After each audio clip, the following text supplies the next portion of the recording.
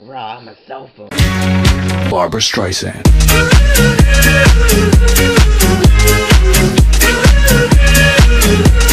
Your tutorial on how to overclock your Android device.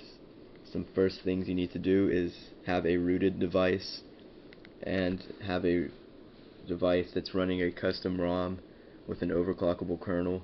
And if you have no idea what that means, I would highly recommend you do some research before you attempt this, as you can damage your device beyond repair, as it's working with hardware and not just software. So what you're going to want to do after you understand the concept of these, you're going to want to go to the market and install the app called Overclock widget. I've already installed it, and it will show up in your app drawer, and if you click it, it will just tell you to add it as a widget. And if you don't know how to add it as a widget, hold on the home screen, click widget, and it's going to be right there, Overclock widget. Go home. I've already added it to my home screen right there. And what you're going to want to do is find out what frequencies your processor can run at. Like ARIA, the most that's recommended you go is 806.4, as it's not going to overheat too much or anything.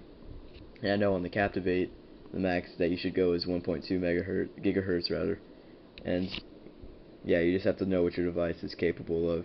So all I do is click it, Overclock widget, and you set it to 806 or whatever frequency you would like. Set to it. Oh, okay, click the wrong button.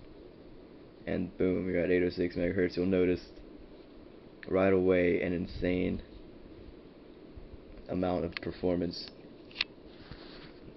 increase. And another nice feature with Overclock widget is that you can go into advanced settings and you can change the max screen on frequency. So I can make that 806 is the max that it will go when the screen is on, and you can make it screen off, so you can save a lot of battery power. And you can change the theme of it, change the text color, update the interval in seconds for it to check what the max CPU should be running at. Press notification, user frequencies, detect frequencies, click here to define, auto start on boot, which is very nice. So it'll automatically overclock you whenever you reboot, and then save your settings.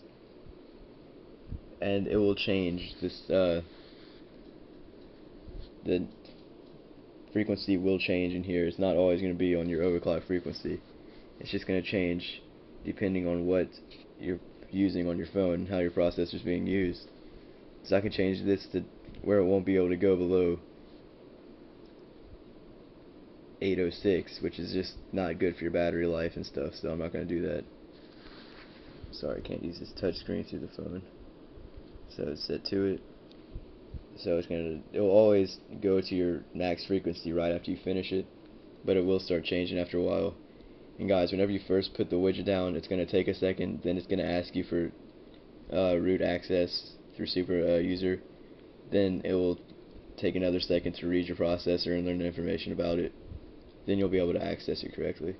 When you go into the app drawer, the app will be right there. You'll just click it, and it's going to tell you to use this widget, long press in an empty area of the default home screen and select widgets, then overclock widget, then tap on this widget to make the default settings. Yeah. And it's going to tell you how you don't know what's root. You can visit Android forums such as XDA. Great forums, you guys, too. That's what I use. And also, guys, I can't emphasize enough, if you don't know custom ROMs, kernels, root, do research before you do this, as overclocking can fry your CPU. If you do it wrong, it can brick your device.